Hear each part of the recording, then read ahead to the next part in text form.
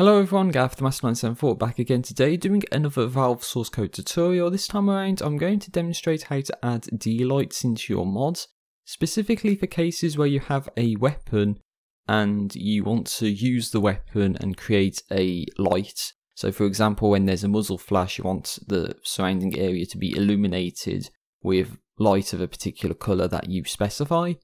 Now I have to give thanks to commenters Waddles, SB737 Recaps and SJ, great names, and they inspired me through their comments to make this video, so that's why I'm doing what I'm doing today. So enjoy everyone. So the first thing you want to do is navigate to your source code directory and open up the games solution as per usual. And in the client project in c_baseanimating.cpp, you want to find the function process muzzle flash events, and specifically an if statement that goes something like m_attachments.count is greater than 0, and you want to replace the code that's there with something like vector v_attachment and vang as shown, then a QAngle called angles, then getAttachment of 1 v_attachment and angles, then do angle vectors of angles and vang, and then v_attachment plus equals vang multiplied by 2. So the attachment number 1 is usually the muzzle, so that's why we're doing what we're doing, and we're trying to get a vector which is the muzzle point of the weapon, which could be any point in 3-dimensional space. And then we're going to do dlight_t asterisk called dl, which equals effects arrow cl_alloc dlight of index. Now index is a CBase entity parameter. It's just going to be assigned to a CBase entity when it spawns, I guess. So that's a parameter we're allowed to use. And then we're going to do dl arrow, which I'm going to refer to as DLA. So just to save myself a bit of time and effort. So DLA origin equals v_attachment. Then DLA color.r equals 255, DLA color.g equals 192, DLA color.b equals 64, then DLA die equals GP globals arrow cur time plus 0.05f, then DLA radius equals random arrow random float of 245 and 256, and then DLA decay equals 512. So what you should find is if you build the solution, it should work properly, and for any weapon that uses a muzzle flash like the pistol, the 357, the SMG, the shotgun, the AR2, they all should now illuminate the area around you with a light that is reasonable, I feel. But you can change the numbers to whatever you want. You can change the radius, you can change the decay, you can change the RGB values, you can even change the exponent, which is how bright the light actually is, which I'll get to in a little bit if you want to know how to do that. But of course this wouldn't be a good video if I only talked about this, so there's going to be a couple examples, and I'm going to follow up on my Stunstick and Fizzgun tutorials here, so if you haven't checked those out I would advise you to do so, because I'm going to be dealing with the files that I would have told you about creating in those tutorials. So come back here when you've took a look at those videos to be in a position to follow these next steps. So inside of cweaponstunstick.cpp at the top of the file with all the hashtag include stuff, you want to add hashtag include dlight.h and hashtag include r_efx.h. That allows us to gain access to the dlight_t class, but also the effects name that we would have used in the c_baseanimating file. And inside of the function draw first person effects, we're going to add something like if in swing, then vector v_attachment, QAngle called tempang, getAttachment of spark rear v_attachment and tempang. Now spark rear is being used because this is defined as the attachment where the core effects for the Stunstick glow happens. So we want the D-light to be there at this core.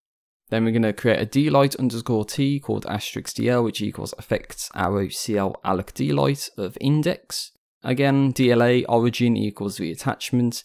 Then DLA color .r, G and B I've set to 245, so that's 245 in the R, in the G and the B. And then same for the die, radius and decay as I would have just said for the C-base animating purpose. But what this should do is, if you have the stun stick and you fixed up the glow effects and followed my tutorial about fixing up the stun stick, then when you swing the stun stick it should light up with a, not solid white, but a little less than solid white kind of light. And yeah, it looks pretty good to me, so that's something you can do if you want to. It makes sense because the glow effects should illuminate the area around it, but it doesn't by default, so that's why I've done this step. And because a couple of the comments that I mentioned from users that inspired this video mentioned this, so here you go.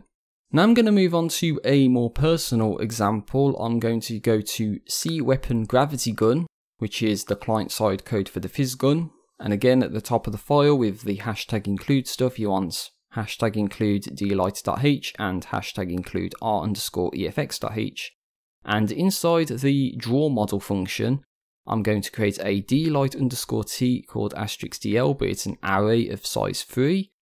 And then for int I equals 0, I less than 3 and I++, we're going to do dli equals effects arrow cl alloc dlight, and I define this as m_viewModelIndex plus I. I think if you set the index to be the same number, then only the end light ends up getting drawn instead of 3 different lights. And I'm going to say dlia now. So dlia origin is points I. So in the Fizz gun code, you have points 0, points 1 and points 2.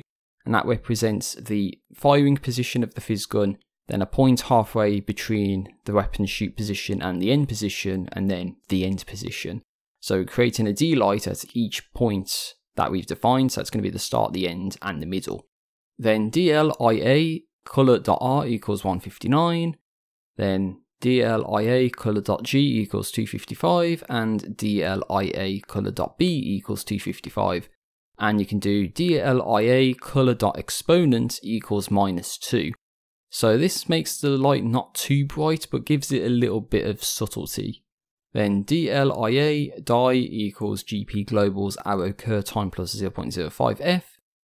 Then dlia radius equals random arrow random float of 245 divided by I+1 and 256 divided by I+1. So what this is doing is it's decreasing the size of the D-light as the beam progresses. So it starts off quite wide where the Fizz gun's being fired, but then slowly tapers down as you get to the end point. So you don't get too much of an overpowering light at the end point where the Fizz gun beam is at. And then dlia decay equals 512, and I've also done dlia style equals 1. So it causes the light to flicker a little bit, so it just makes it seem as if there's some instability going on. It makes it look like there's some fluctuations going on with the beam, and I think that looks quite nice. Oh boy, last but not least, I'm going to demonstrate how to add a glow with batteries. So this was inspired by another viewer, which I, suggested that I couldn't get it to work. And the main reason for this D-light stuff is because you have to do it on the client and not on the server. And for something like the battery, it's purely defined on the server, so you need to have a client-side version of the battery code for stuff like D-lights to work. So that's what I'm going to outline right now. So in itembattery.cpp, you want to add declare server class and declare data desk under the declare class definition. Then in spawn, we're going to add battery pos for battery position equals get abs origin. It's going to be undefined for now, but we're going to define it later. Then set think and see item battery : think and set next think to gp globals arrow cur time. So we're going to be using a think function. So we'll define that right now. We're going to do void think, passing through void inputs. We're going to say battery pos equals get abs origin. And for some reason, because I'm doing this, if a battery is spawned from an item crate, then you can't pick it up for some reason. I have no idea why this happens, so I'm going to have to outline a condition to make it so batteries from crates end up counting towards, giving the player suit armor. So we're going to have to create a float distance, which equals collision prop brackets, then outside of the brackets arrow calc distance from point of util get local player brackets and then arrow get abs origin as shown. It goes without saying, but you can only use util get local player in a single player circumstance. So I deal with the single player code, so I'm allowed to do this kind of, function to get the player. But then if distance is less than 20, we want to create a bool called isTouching, which equals myTouch of util get local player. Then if isTouching, then util remove this and set next thing to null. And at the very bottom, set next thing to GP globals arrow cur time plus tick interval. So this think function is going to be operating on a per frame basis, and it's going to update this battery pos position, which we're going to network to the client. So let's define that. So let's create a C network var called battery pos, which is a vector. So C network var vector battery pos. Then we want to begin data desk of C item battery. We want to define field battery pos as a field position vector and define think func of think and end the data desk, and then implement a server class st of C item battery and dt underscore item battery. Then send prop vector of send info battery pos -1 and s prop coord, and then end the send table. So as I mentioned, the battery stuff is purely defined on the server, so now we need to create some client-side code to try and link the server-side battery to some sort of client-side code that handles the dlight rendering stuff. So you want to, on the client, create a new file called something like C item battery, and you want to add hashtag include cbase.h, hashtag include r_efx.h, hashtag include dlight.h, and hashtag include tier0/memdbgone.h. And we're going to create a class called C_item battery, which is a public C base animating.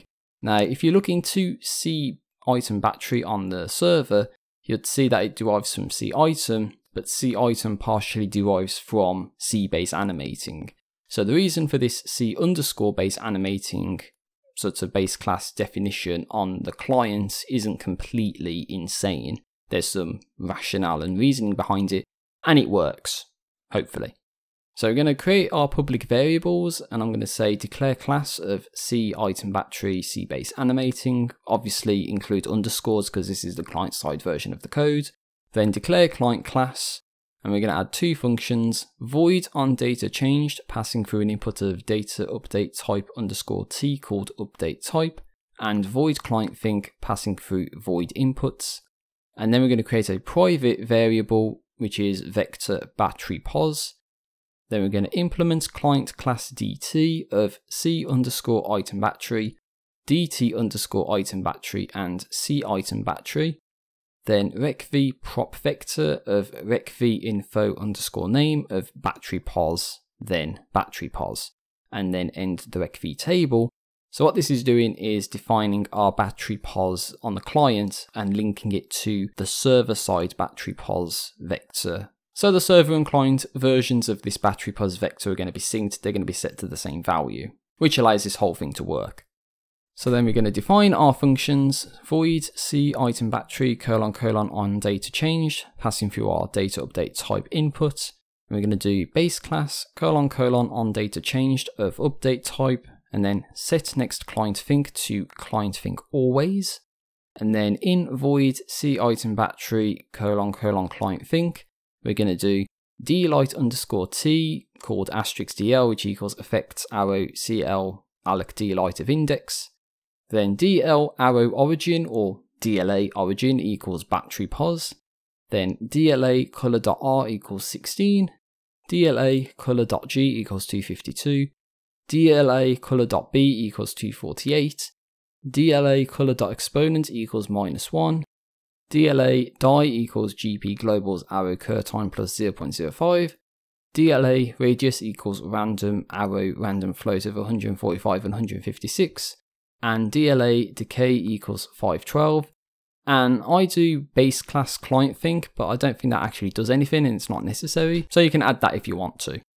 So if you've done everything that I've outlined, like followed the video and listened to what I said and followed it perfectly, then you should be able to compile your solutions, and not only would weapons that have muzzle flashes now light up the area, but if you have a stun stick and you swing it, it lights up the area. If you have the fizz gun, then there's 3 D-lights that created at the start, the middle and the end point of the beam.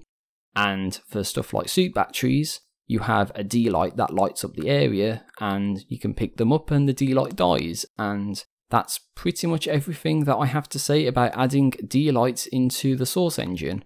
Now there's bound to be other examples out there that you want me to look at. I'm probably not going to do that, at least not right now. It took me quite a long time to figure out this battery stuff, to be honest, but it's not that bad when you really think about it. So with all that being said and done, everyone, I hope you found the tutorial helpful, hope you liked it. Please like, comment, share, subscribe and all that good stuff if you like these tutorials. And I'll see you next time for whatever I decide to do next. So, peace out, take care out there, and see you next time.